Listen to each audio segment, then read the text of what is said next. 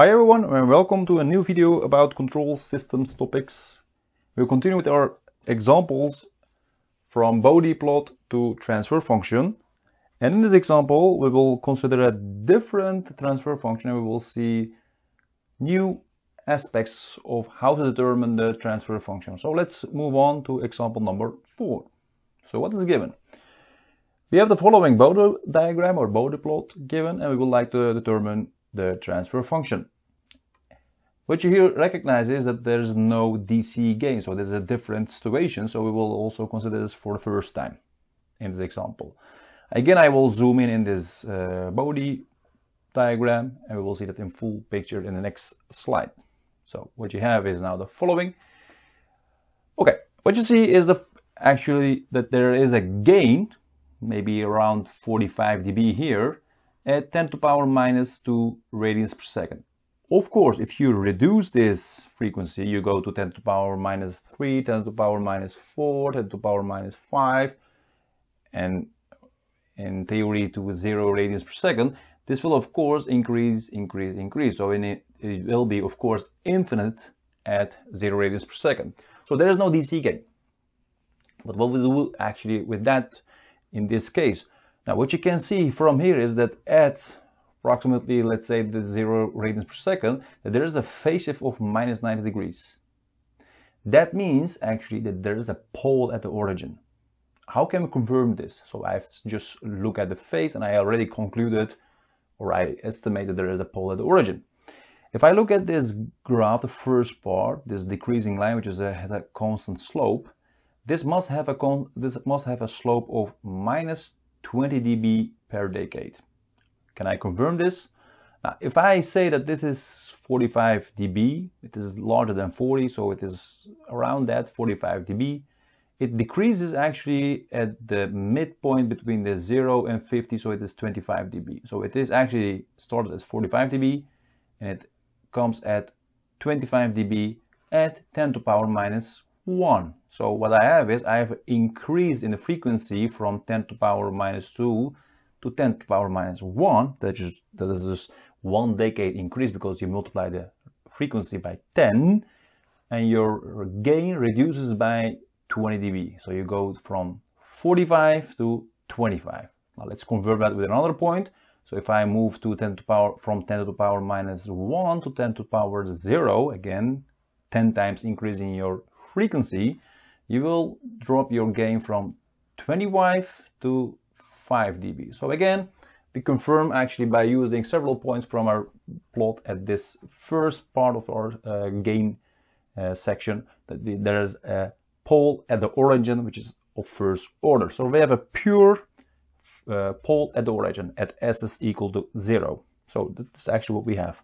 Of course, we can now make a asymptotic line for this region because that will be necessary for our further calculations analysis. Why? Because the gain will not stay at the same, will not decrease at the same slope. So this will of course go much faster here. So if I now make the slope in the next part, this red line, you can see already if I make the tangent line at this part, this actual gain will decrease much faster. So there is a additional reduction in the gain here. That means there's a pole. Why is there a pole? We can also confirm that from the Bode, from the phase diagram.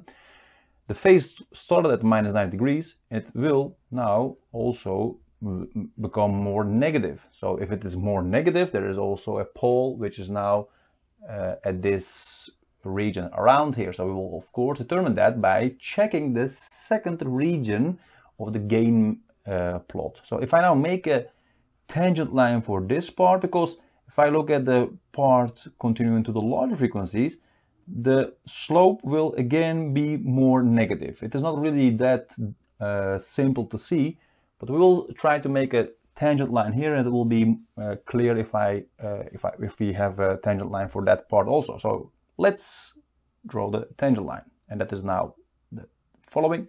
So the green line that will make the tangent line for this part, what you see is there's now an intersection between this red line and this green line at approximately 10 to the power 0 times 2, which is at 2 radians per second. So there is a corner frequency or break frequency at 2 radians per second. And this is again a pole. So we have a pole at 2 radians per second.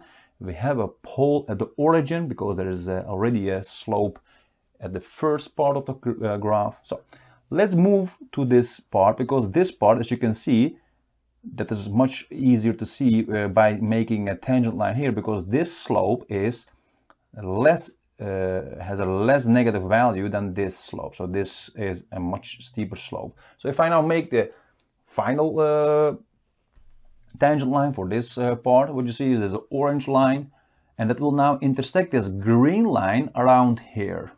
And that is, for example, approximately, if I now make this is now 10, this is 20, so it's approximately at 15.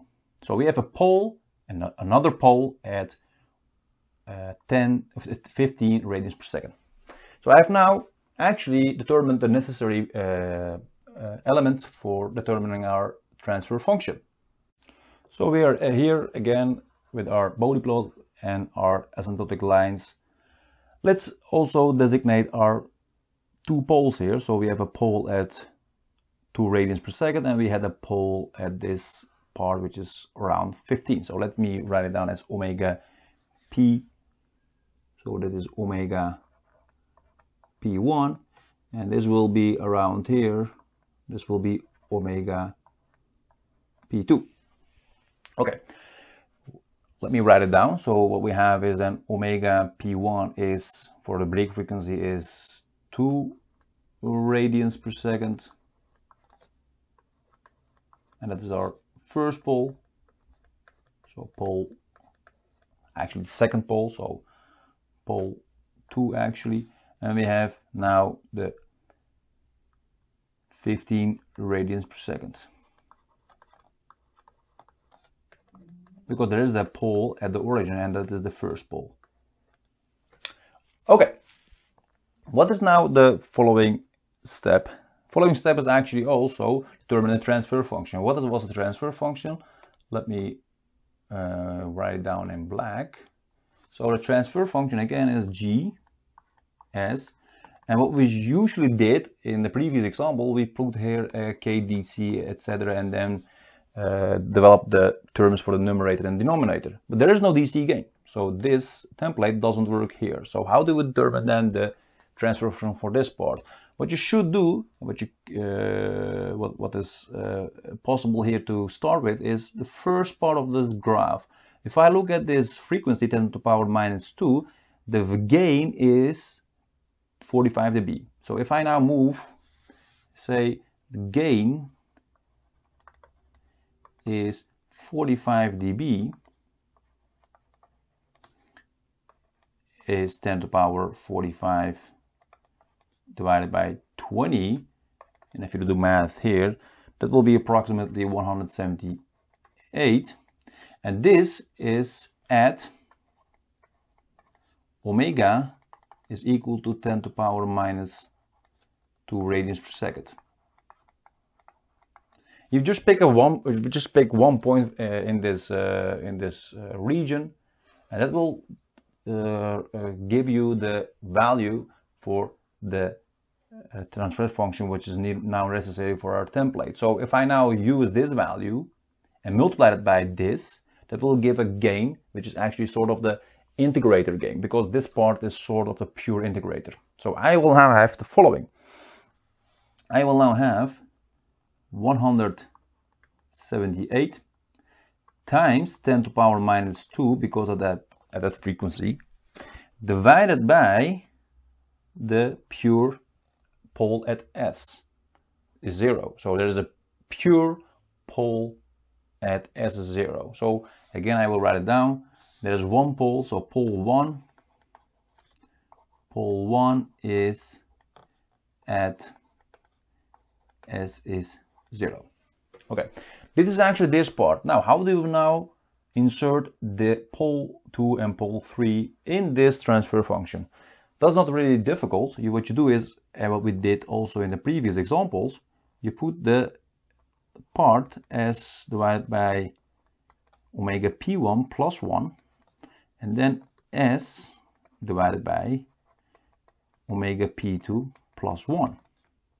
that stays the same. So additional part here is that we don't have a DC gain, and we would like to determine also the sort of the gain expression of this transfer function, and that is determined by taking a point from this red section of the graph, and you will take the magnitude of that, of course, convert that to the scalar value, and you will take the corresponding frequency. If you, for example, take the 10 to the power minus 1, that's also fine. You will have to take 25 and of course convert that to the scalar value, and you will have approximately the same value for this gain. So what you have now, if I just substitute the values for omega p1 and omega p2, this will result in, and of course simplify this term in the numerators, that will be 1.75 divided by s times s divided by 2 plus 1, and then s divided by 15